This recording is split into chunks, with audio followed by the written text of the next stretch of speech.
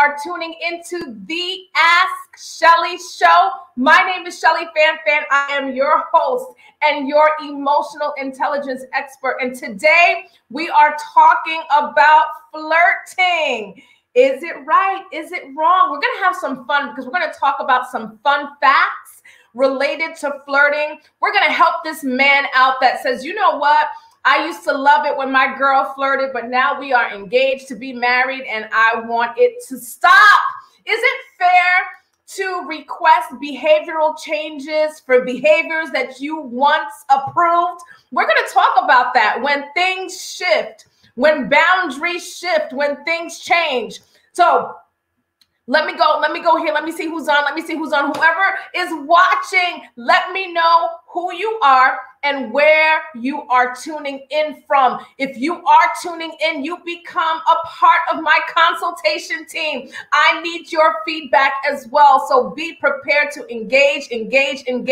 Go ahead and go into the comments section. Let me know who you are and where you are tuning in from. Again, my name is Schellie Fanfan, proud Haitian American woman right here in sunny Orlando, Florida. I'm a licensed psychotherapist, CEO and owner of Ask Schellie Consulting. And it's an emotional intelligence firm that works with corporations providing psychoeducation that brings them to their next level. I have the privilege of working with individuals, with adults, married couples, adolescents, you name it, from the ages of 2 to 99, providing therapeutic interventions that help people to achieve the best, irreplaceable versions of themselves. I have the privilege of traveling the United States of America and beyond, teaching and empowering the masses, bringing people to that place, that crossroad where kingdom principles, kingdom protocols, and psychological principles set you free.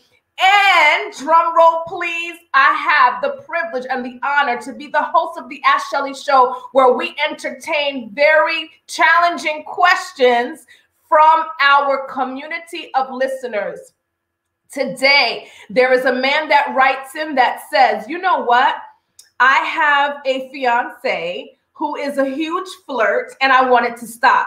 He even goes further. He goes so far to say that he once liked it and found it to be kind of sexy, and now he wants it to stop. So we're going to be talking about flirting today. Again, make sure you go into the comment section. Let me know who you are and where you are tuning in from. Hello, Rhonda Aaron, and Rhonda is tuning in from Little Rock. Thank you so much for tuning in to the Ask Schellie show. Orlando in the house. Thank you, Sandy, for tuning in. Ashley Thomas, Arkansas in the house. Thank you so much for tuning in. Make sure you click share. You never know whose line of sight or whose line of hearing this recording will fall in. We are committed to empowering people in such a way where they can add tools to their wellness toolbox. Again, we are committed to assuring that our listeners are able to walk away from these lives with tools to add to their wellness toolbox, whether it's new information. Listen, new information will set you free. My mentor reminds me all the time that breakthrough is on the other side of something you do not know. So get your pen and paper ready. We are talking about flirting. We have Clayton here. Okay, here's the funny thing. I get you, but he kind of knew what he was getting into. LOL. Yes. Thank you for your feedback. I cannot wait to get into this question. And Rose says, listening from Orlando. Thank you again so much for tuning in. Okay, guys, are you ready for the question? We are talking about flirting. Do you guys know that animals flirt too? I learned that when I was, kind of preparing for my feedback for this question. Animals flirt too. If you knew that, let me know. Go into the comment section and let me know that you too knew this. All right. So now in the comment section, I almost forgot. In the comment section, there is a pinned comment that has a link. All you have to do is click on that link and join me right here on stage. And you can share your feedback live for our guests and all of our listeners. No one will know who you are. We won't see your face. We won't see your name. So feel free to join me right here on stage by clicking on that link. Are you ready for the question? Let me pull it up here. All right. And it reads, Dear Ask Schellie, my fiance is a huge flirt. I am engaged to be married to the biggest flirt to ever live. I used to love watching her in action, getting us free parking, getting us fees waived, into establishments with long lines that we consistently bypass because of her amazing gift of gab. I used to love watching men admire what I knew was all mine. Let me make myself clear. I think he meant to say, let me make myself clear. It says, let me make clear, but we'll go ahead and grammatically correct that. Let me make myself clear that I do not have any doubts whatsoever about her commitment to me and this relationship and our future marriage. There is no doubt in my mind she will be an amazing wife and mother. I am just getting to the point that I am deeply bothered by it. Everybody is love, hun, baby, papi. It just comes natural for her to refer to men that way. When I bring it to her attention, she reminds me that she interacts with women the same way, using the same terms of endearment. What is crazy is I truly believe women are turned on by it just as much as men. My fiance is gorgeous and I need her to turn it down a bit, but I feel like an a-hole asking her to change something about herself that I used to find attractive. Am I tripping? All right.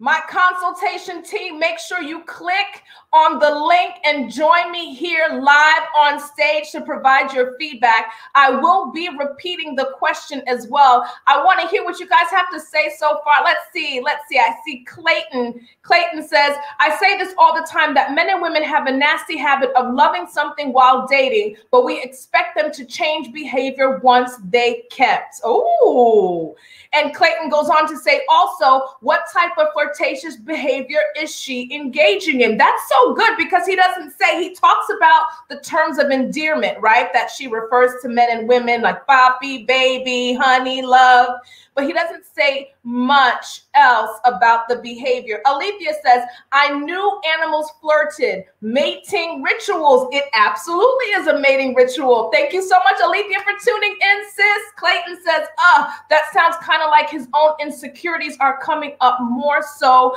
than her behavior. This is good. I love my consultation team. I love you guys. We need to do this live sometime. I need each and every one of you on the platform with me. Guys, we are talking about flirting. Is there a problem with flirting? We just talked about the fact that animals flirt too. It's all part of the mating process. I am going to repeat though. We have somebody up on stage. Thank you so much for joining me here on stage. Listen, you guys can join me here on stage as well. Go into the pinned comments, click on that link, and you can share your feedback live to our listeners before all of our listeners. I'm going to repeat the question and I'm going to bring on our guests who would like to share feedback or ask a question. It says, Dear Ask Schellie, my fiance is a huge flirt. I am engaged to be married to the biggest flirt to ever live. I used to love watching her in action. You know, I got to put myself into it, a little exaggerate the question a little bit. I used to love watching her in action, getting us free parking and fees waived and into establishments with long lines that we consistently bypassed because of her amazing gift of gab. I used to love watching men admire what I knew was all mine. Let me make myself clear that I do not have any doubts whatsoever about her commitment to me and this relationship and to our future marriage. There is no doubt, he says, in my mind, she will be an amazing wife and mother. I am just getting to the point that I am deeply bothered by it. Everybody is love and hun, baby, papi. It just comes natural for her to refer to men that way. When I bring it to her attention, she reminds me that she interacts with women the same way, using the same terms of endearment. What is crazy is I truly believe women are turned on by it just as men. My fiance is gorgeous and I need her to turn it down a bit, but feel like an a-hole asking her, I was about to say the curse, but I feel like an a-hole asking her to change something about herself that I used to find attractive. Am I tripping? Is he tripping? Is he tripping? Is he tripping? All right. So we have someone joining me right here on the Ask Schellie stage. Thank you so much for tuning into the Ask Schellie show. So thank you so much for clicking that link and join me live right here on stage. We don't know who you are. We don't see your face. You are free to share your feedback or ask your question. Well, thank you for having me on. Can you hear me?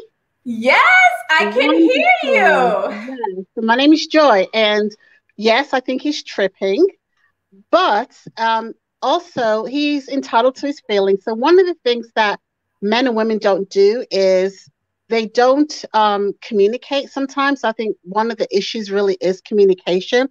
He has to talk to her about it and let her know his expectations. A lot of times there are unmet expectations. And so while he enjoyed it while they were dating, and now that she's going to be his wife soon, I think for him to ask her to tone it down, it may not, I think he has that right to ask her because she will be his wife, but he can't expect her to be that way because that's how he met her. That's how he fell in love with her. And so one of the things I think should happen is he needs to have that conversation with her to say, while I enjoyed it for a while, it is bothering me. And so maybe when we're in public, can you tone it down a little bit? Can you, and then don't use the same term of endearment with those that you use in me. So hopefully she should have some nicknames for him that he knows that only he gets that attention. But when she's doing her flirting, because he's benefited from her, he can't just expect her to change, but he should let her know this makes me feel a little uncomfortable. And so that she has that understanding when we're in public and this is happening, I can say, I can tone it down because I want to respect him as my man. And I think it's vice versa. So if they have that expectation and they talk about it and they're clear. But the other thing is he did say that, she's going to be a good wife. She's going to be a good woman. He's not concerned about her cheating. So he shouldn't really have a problem with it. But once again, he does need to communicate to her how it's making him feel so that she can be aware so that when she's in public, she knows how to address different people in a way that will not bring embarrassment to him or make him feel less than. I love it. I want to ask you a question because people with accents are really, really smart. So do you believe that it is right for him to, I think you kind of touched on it. You started with saying he is tripping. Do you think that there's an issue with wanting something that you once accepted early on in the relationship to change when the relationship is at a different stage? No, I think people change. I think that's the whole issue in the first place. When you're in a relationship, you grow, you change. What you used to do when you were younger, as you mature, things change. What happens though is people don't communicate how they're changing. They still expect. So if you get married at 25, the person you are at 25 is not the person you are at 35 or 45 or even 50. Things change and you have to change. But if you don't communicate that with your spouse or your partner, that's where the breakdown in communication comes. And then you start getting in your feelings, you sulk, you don't share. And the next thing you know, the person saying, well, you're not doing the same things you used to do. And, when that breakdown happens, then the relationship, then goes on the quote unquote rocks. At that point, you don't know what changed. What changed is that you forgot to communicate what was happening with you. And then the woman gets in her feelings, the man gets his feelings. He's saying this, they're not talking. They're not on the same page. And that's the problem with relationships to begin with. It's not so much that you want someone, that your actions are going to change, but you have to communicate along the way that while I loved this about you, I still do, but now I'm in this place and it's bothering me. Let's talk about this. What can we do to fix this? I love it. Thank you so much for tuning into the Ask Schellie show and joining me here on stage. So what I'm hearing her say is communication. We're going right back to that. Oh my gosh, it seems like every time we are talking about relationships, it is highlighted that there is a communication issue. She says communicate how you feel. It's okay to say, you know what? I used to like this and I used to find it attractive, but right now I do need you to turn it down a little bit or turn it down all the way. One of the things that I love that she said is that people change. So, who we were at 25 or when maybe who we were at the beginning of the relationship is not necessarily where we are now. And as a result of that, what I'm hearing her say is it is okay to have different expectations as the relationship develops. For those of you who are tuning in, I'd love to hear what it is you have to say. Let me go to our comment section. There's someone on YouTube saying, where's the link? And you know what? Oh my gosh. I don't think those on YouTube can actually see the link. So I will make sure that I fix that. You can jump onto Facebook, look for Ask Schellie, go into the comment section, click on the link, and you can join me right here on stage. Clayton says, if it's only terms of endearment, then I'm less offended, especially depending on her geographic location. For instance, in the South, those terms are commonplace. Thank you so much for your feedback. I love my consultation team. Ashley Thomas says, maybe he should have nipped this problem in the bud a long time ago instead of letting it prolong this far. Clayton goes on to say, oh, after your second reading, I hear something else. He doesn't have an issue with her saying it towards women, and he sounds like he finds it exciting that women like it. However, he doesn't like the double standard that she is equal opportunity. Yes, I thought about that too. Looks like that it's okay when you do it with other women, not so okay when it's other men. Very interesting. We had a similar observation. Shelton says, I think sometimes flirty behavior is a gateway drug. It has to start somewhere. It may not go anywhere at the beginning and with every person, but the right person who receives the right flirt can turn into a big problem. And I'm telling you, Shelton, you are all up in my notes. Okay, let me say this again. Shelton says, I think sometimes flirty behavior is a gateway drug. It all has to start somewhere. It may not go anywhere at the beginning and with every person, but the right person who receives the right flirt could turn into a big problem. I love it. I want to say, I don't know if I missed this, but in case I did, Sandy Chambers Collins says, flirting is natural and it can be healthy, and it also can be not too healthy. I want to share some fun facts about flirting. And I'd love for you to share your feedback as I do this. And I promise I'll get into my feedback for this person who asked a question. For those of you who are on, you can join me right here on stage. You can share your feedback live. You could do it confidently with anonymity. You can turn your cameras off and join me right here. No one will know who you are or they won't see your face and they won't know who you are. So feel free to join me right here on stage. So here we go. Some fun facts about flirting, and then we'll go into my feedback. First, as I share these facts, I'd love for you to go into the comments section and let me know what you think about these facts, the why behind it, if you think it's a bunch of crap. The first one, men tend to be more attracted to women that wear red lipstick. And studies show that they stare at women that wear red lipstick for longer periods of time compared to other women that wear other colors. Men tend to be more attracted to women that wear red lipstick. Where is my bag? Because I love to wear my red lipstick.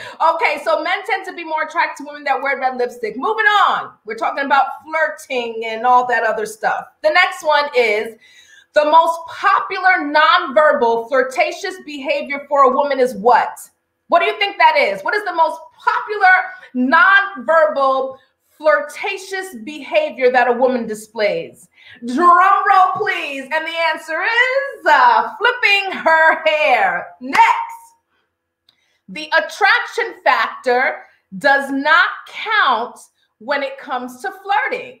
The more effective a person is with flirting, the more attraction they will draw. So they don't even have to be attractive, whatever that's defined as, right? That's pretty subjective. But it has nothing to do with the attraction factor. So you can be unattractive, whatever that is, flirt effectively and get the same attraction or draw the same attraction simply because your flirtatious game is on lock. Next, studies show that women initiate flirting 90% more than men. I'm telling you, I have to go back and fact check that. I was like, really? So studies show that women initiate flirting 90% more than men, while men initiate the pursuit of a woman much more than, well, yes, much more than women. Let me say it again. Studies show that women will initiate flirting about 90% more than men, while men initiate the pursuit of a woman much more than women do in terms of pursuing a man. Next fun fact about flirting. Because men have high levels of testosterone, they are more likely to misread the flirtatious behavior of a woman and interpret it as an invitation for sex. Do you agree or disagree? This is a fun fact. Again, because men have high levels of testosterone, they are more likely to misread the flirtatious behavior of a woman and interpret it as an invitation for sex. Next, in the Victorian era, women being groomed for marriage were taught how to use kindness and their jewelry and submission, obedience, how they angle their head to effectively flirt with a potential husband. And they were taught how to effectively flirt. Oh, okay. Three more.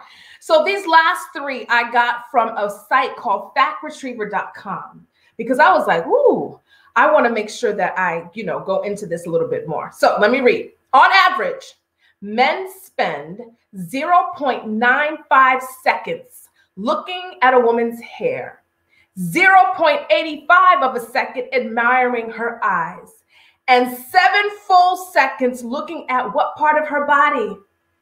What do you think that is? Go ahead, put it in the comments section. On average, men spend 0.95 of a second, right? 0.95 seconds looking at a woman's hair, 0.85 seconds admiring her eyes, and 7 whole seconds looking at a woman's what? Drum roll, please. Lips. Next, the most common mistake people make while flirting, according to the Social Issues Research Center, is maintaining too much eye contact. Make eye contact and let it go. Make eye contact and let it go. Make eye contact and let it go. All right. And the last, this is so funny to me. So there are top scents that men are attracted to, and it increases their chances of flirting when they smell it. Of these top scents, guess what's among the list? Not your mango lotion, not your bamboo from Gucci, right? Is it from Gucci? Yeah, Gucci makes bamboo, right? Anyway, it doesn't matter. So that among the list of top scents that cause men to flirt is the scent of fried food. Fried food. I promise. I read that. Don't quote me. I'm just letting you know what I read. All right. So let me see what you guys have to say here. My consultation team. And Sandy Chambers Collins says, also her flirting with everyone should be different than when she is doing it with him. Also, maybe he should begin flirting himself so long as they have boundaries and don't cross those lines. And I'm so happy that you said that. One of the things that our guest said was, make sure that you have terms of endearment that's specific to him. I forgot to mention that. I thought that was so good, right? So if you're calling everybody hun, you're calling the guy at 7-Eleven papi, you're the man that changed your oil baby, you may want to assure that you have different terms of endearment for the man that you love. Let's see. And Sandy Chambers Collins says, new facts. I need some red. And I thank you so much for participating. Sandy says, eye contact. Sandy Latour says, let me stock up on some red lipstick. Yes. And Shelton says, the look. Tatsy says, hi from Port Charlotte, Florida. Thank you so much for tuning in.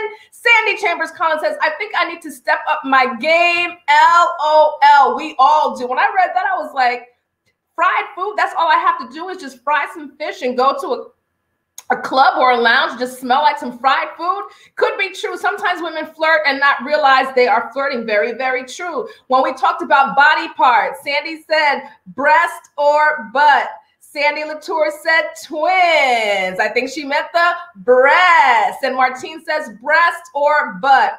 And Martine says, what? Lips? It was lips. It was lips. Rose said natural scent for the top scents that draw men to flirt. One of those scents was fried food. There were others on the list. Sandy says, I'm taking notes. And Martine says, fried food, LOL. Yes, I was laughing too. Now, let us give this man his feedback so we can go about our Tuesday. Now, I want us to look at behavior, all right? Let's talk about behavior. There are 4 functions of behavior. These are 4 functions, 4 reasons why we behave. We've talked about it here on the Ask Schellie show before. So if you refer to some of your back notes, those of you who are students, you will remember that we talked about that there are 4 functions of behavior, 4 reasons why we behave, 4 reasons why behavior happens, right? So behavior happens for attention. Behavior happens for avoidance. Behavior happens for attainment of something, possibly tangible, but also other things such as power and control. Behavior happens because it feels good. Most of the time, when flirting is done, it is done for attention, or it is done to attain something such as sex, a date, a husband, just to name a few. So what happens, so now we know that most of the time when flirting behavior is displayed, when that is exhibited, we're mostly looking at someone who is wanting attention or wanting to attain something from the person that they are flirting with. That something could be a commitment as well. What happens directly after a behavior, right? The things that happen directly after behavior will determine if the behavior is strengthened or weakened. So basically, if I am successful with getting attention or something that I want as a result of flirting, the chances of me doing it again is very high. The reason why this is important is because when couples come in about a non-preferred behavior that is causing issues in their relationship or something that their loved one is engaging in, part of the assessment process is for me to determine why it is happening, how frequent is it happening, what is the duration of those episodes, what is the intensity of those behavioral episodes, how has it been reinforced, and what are some adaptable, appropriate, and productive replacement behaviors that we can focus on increasing. Now, of course, there are other things that I assess, like thought patterns and emotional issues that may be involved, right? Like assessing her self-esteem and her satisfaction in the relationship, etc. A lot of the times when we're looking at women that are really focused on attention seeking and getting that attention on, no matter the lengths that they have to go to get that attention, we really have to focus on their self-esteem, their self-confidence. Why is it that they have this void that will never, ever be filled? They can get attention every day, all times of the day. They can do whatever, stand on the chandelier, upside down, whatever, go to a club with your panties on, whatever it is. And you will never, ever fill that void, because most of the time, with significant attention-seeking behavior, it's something much deeper, right? So I understand that there's all different types of ways, right, methods that we can take to really analyze the why when it comes to this behavioral pattern. But I want to focus on a more behavioral perspective because this is a behavior that you are wanting to extinguish, right? And this is a behavior that is heavily reinforced. And not only is it heavily reinforced by men, it's been heavily reinforced by women. And she's been able to possibly talk her way out of tickets and talk your way into, skipping lines and all these things that you talked about. But in addition to that reinforcement, that positive reinforcement, that reward includes your approval and your attention. So I'm happy that you are taking responsibility for being a part of that reinforcement, that you acknowledge it by saying, am I tripping? Is it right for me to even want this? I hear you. I hear that acknowledgement. Is it impossible to change this behavior? And the answer is no. Will it be challenging? Absolutely. Especially if that behavior is stored in her autozone. Right? If it's stored in her autozone and this is just an automatic way that she responds, bringing it to her attention first is required, and then working on learning different ways to get attention, different ways to get what she wants, different ways in responding to men, different ways to responding to women. So it is possible. And that comes with time, it comes with treatment, it comes with having a provider that's trained on behavior modification principles to assist. So let me bring it to the main issue at hand. And that is your specific question. What I'm hearing is it okay to desire behavior change for something you once celebrated? And my answer is, it's not a matter of it being okay or not. It is what it is. Should you keep your mouth shut about something you are uncomfortable with because you once accepted it and now you do not? And the answer is absolutely no. I would say that ensuring you guys are on the same playing field, right, is more of a concern than anything else. Let's make sure that we are on the same playing field, that if you expect her to turn it down a little bit, you didn't say anything about yourself, but that you would be willing to turn it down as well, that the same behavioral change that you want and the commitment that you want her to have to address it, that you would be just as committed to addressing any behavioral issues or changes that she is expecting of you. An equal playing field is not necessarily a major concern, but something that I feel is more of a concentration or area of concentration. So making sure you guys are on an equal playing field, that we are not rewarding a double standard here, because that is not going to happen on this show. Check yourself if there is. But if you are equally willing to address those behavioral changes that she may want, then great. Fair or unfair, it is very common that couples reset their boundaries before marriage.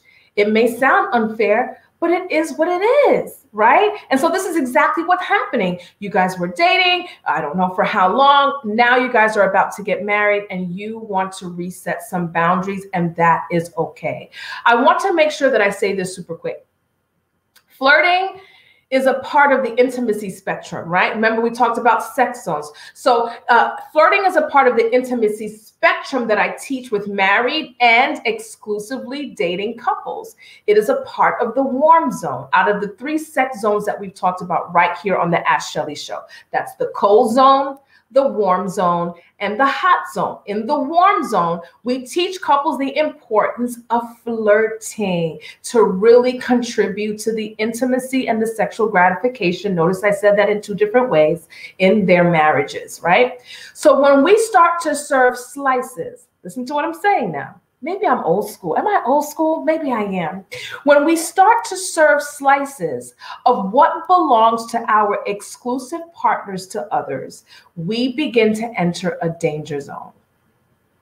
So flirting generally communicates some type of interest.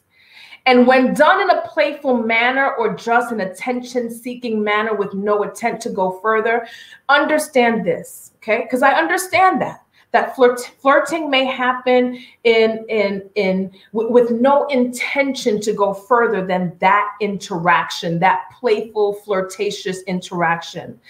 But you do not always know the intention of others. You do not always know the cuckoo for Cocoa Puffs potential of other people. You may not know what their emotional injury is. You may not know what their emotional wounds are, or their relationship wounds, or their self-esteem issues. Therefore, you may not necessarily be clear on how the other party is receiving your subtle advances. I'm talking to the woman and anybody else who's a flirt here and listening to this live. So again, you may not necessarily be very clear or knowledgeable of how the other party is receiving your subtle advances. Communication is two things, two-way street, expressive and receptive. And what you are communicating expressively may not be what they are receiving, right? Based on their issues, their distorted thinking, their distorted perceptions. You just never know.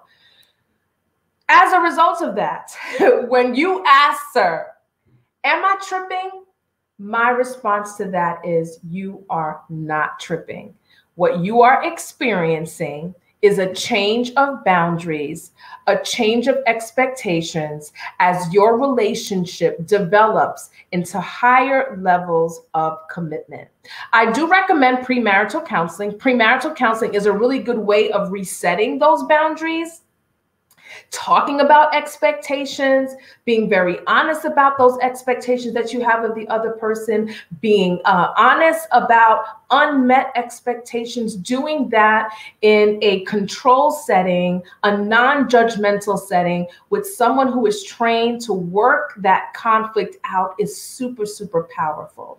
And with you guys entering into this lifelong exclusive partnership with one another, I recommend premarital counseling. I think that's a great way to say, you know what? We need to establish a new norm for our relationship, and there's nothing wrong with that. You are not tripping. Just make sure that you guys are on an even playing field and that we are not upholding any double standards in your relationship. Having said that, Sandy Chambers Collins says, Bath and Body's new fragrance, fried chicken. I will not be surprised. Let's share this live so people can know that that idea came from Sandy Chambers Collins right here live on the Ask Schellie show, so you can get some rights to the profit, so you can have some shares for yourself. Isn't that, why do you guys think that is? Can you talk to me real quick? We're going to close, but why do you think that is? I see that there are people here on stage. If you want to speak, you could just go into the private chat and say, bring me on. What is it? Why fried food?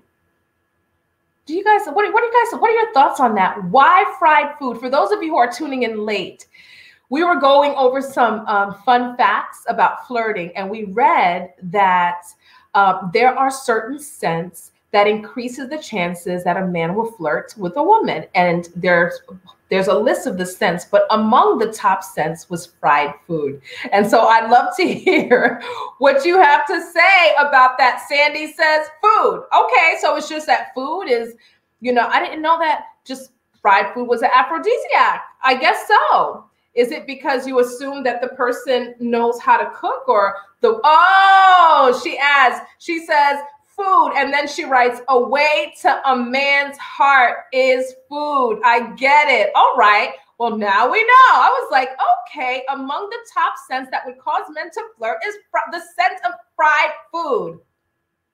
Sandy Chambers Collins says, I think that men are attracted to women who can cook. Okay. Well, you know what? Don't shower after frying fish and go to that cigar bar and expect to meet your husband.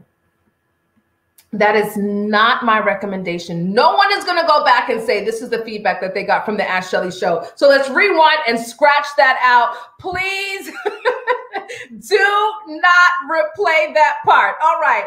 Thank you so much, ladies and gentlemen, for tuning into the Ask Schellie show. I think we gave this man some great feedback. You're not tripping.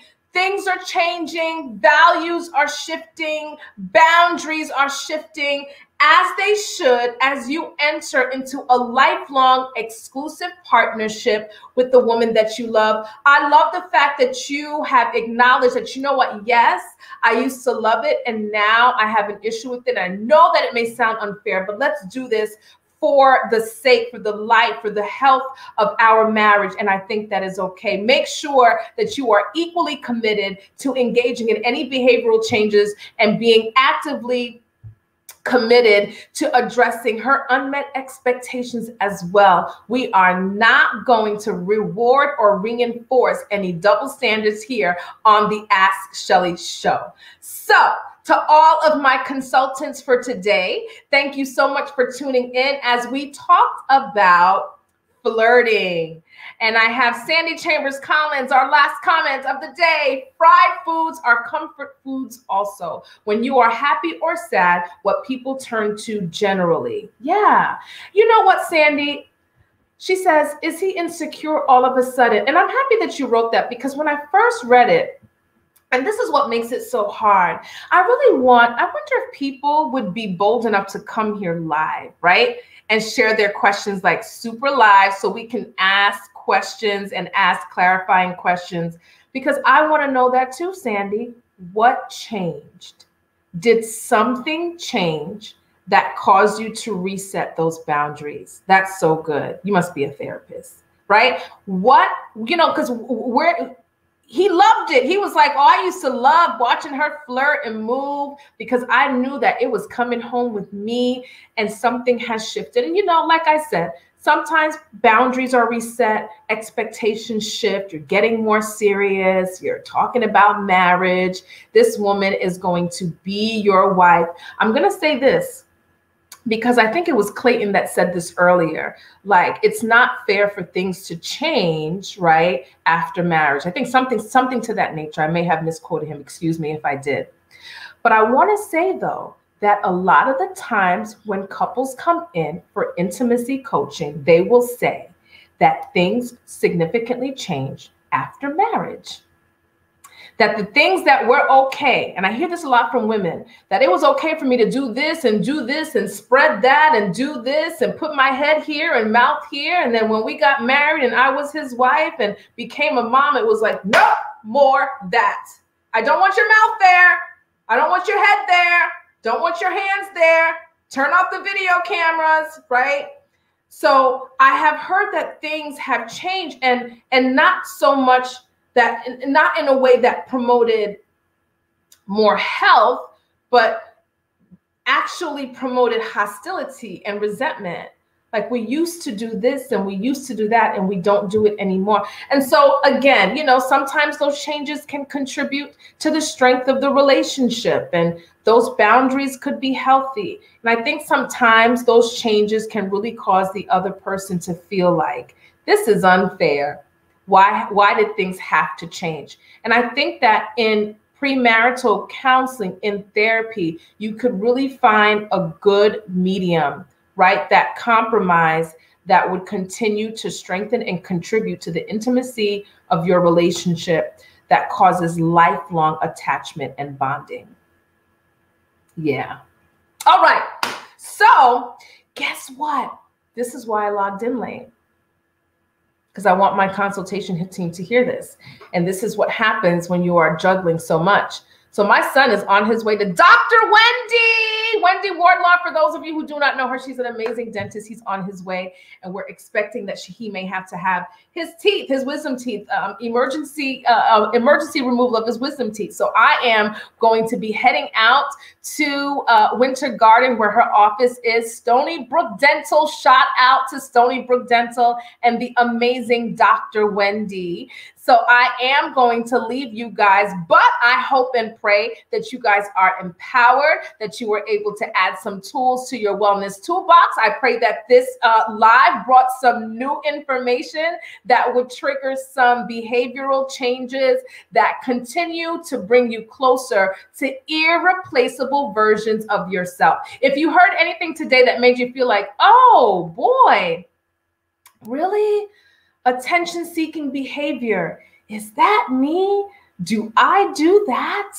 If you're feeling like there's something that you heard today that made you feel like you need more support, feel free to email info@askschellie.com. If you have a challenging question, you may think like, no, this is a boring question. This is not, no one's going to want to. No, send in your challenging question. You can email them to info@askschellie.com. Visit with me at www.askschellie.com. You could book me for speaking engagements there. You could book me to be your hostess. You can book a free consultation. Actually, I don't know if they're free anymore, but anyway, you'll know once you go on my website. You can book a consultation with me or any one of our therapists that belong to our emotional intelligence firm, and you can submit your challenging questions with anonymity on www.askschellie.com as well.